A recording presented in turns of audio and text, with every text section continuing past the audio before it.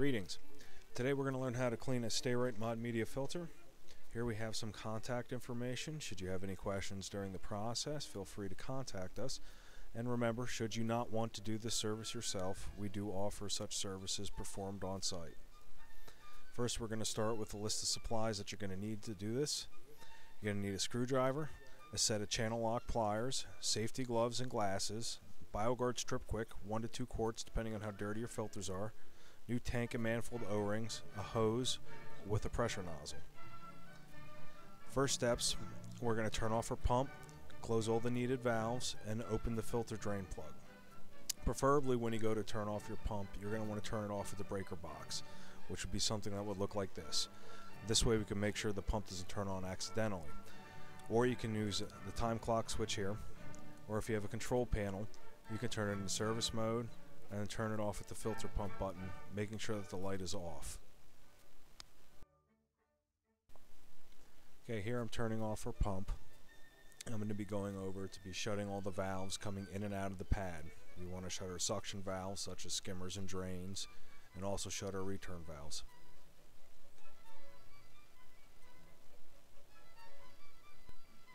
Now when using Jandy valves, remember that they work the opposite of most normal valves, in that when the handle is in line with that pipe is closed. Here you can see the diverter closing the port when the handle is in line with the pipe. Next, we're going to open the drain plug on the filter. With our filter drain plug, we can use a screwdriver to easily open it. If yours isn't designed like this, you can use the channel lock pliers here to pull this plug out. Once the plug has been pulled, we see water starts to come out, and then you're going to open your air relief to facilitate faster water draining out of the tank. So as you can see here, I'm backing out the air relief, and as I do that, the water flow will increase. Okay, now that we got the tank drained, our next step is going to be to actually remove the filter clamps and open the filter tank. Now when we go to do this, you're going to see that the filter actually has 8 clamps or 7 clamps, depending on your filter, that go around the perimeter. As you can see here, each clamp has a handle in the center that's loosened to actually remove the clamp. And you can see here I'm loosening one, just took off. Here's the second one. And when I take this off, you'll be able to see the actual clamping mechanism and how this works. There's a little metal T-tab there that slips into the slot molded on the filter tank. Now fast forwarded here, that's going to be the last one I'm going to remove. Now when I did this, I put the drain plug back in the filter. So after we get this off, we're actually going to have to open the air relief. If you kept the drain plug out of the filter up to this point, you won't have to do what I'm doing right here. You can actually ignore this. However, if the drain plug is back in the filter, you'll have vacuum inside the filter tank. And in order to alleviate that vacuum, you'll need to allow air into the filter tank as you try to open it. So that's why I'm pulling the top off here, giving it a chance to pull some air in. And once it's pulled its air in, I'm going to put that back on it. And to actually lift the filter tank off, you'll see that it has molded lift points all the way around the filter tank, which I'll be reaching for in a second. Now I'm going to lift on the point right there. You can see I just touched it and we're lifting up.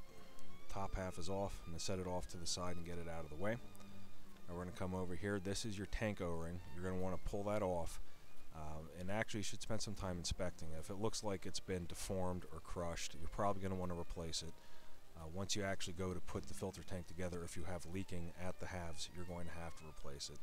This is your automatic air relief assembly. It's located inside the filter. You're going to pull this out and set it off to the side. You can clean off any loose debris on it. Now we're actually just going to lift out the filter elements here. Lift them straight up. Careful, they will be heavy. They'll be filled with water and they're dirty.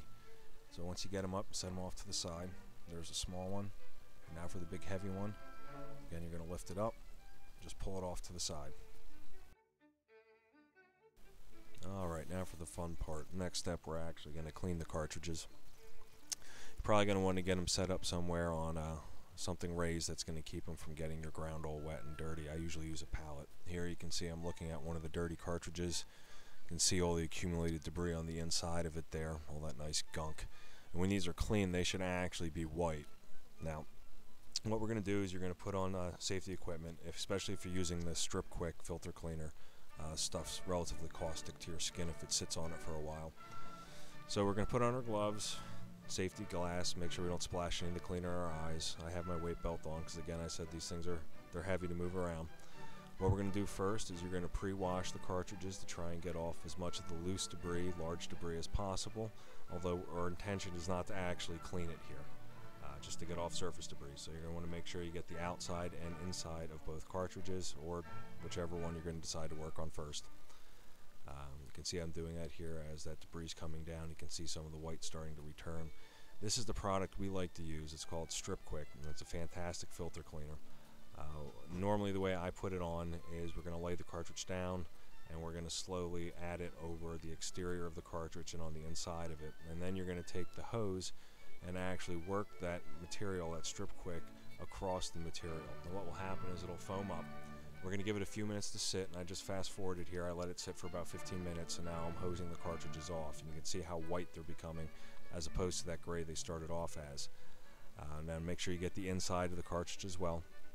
You want to make sure you get all the Strip Quick off. If you see foam or bubbles still coming off of it, you want to keep hosing it till you don't see that anymore.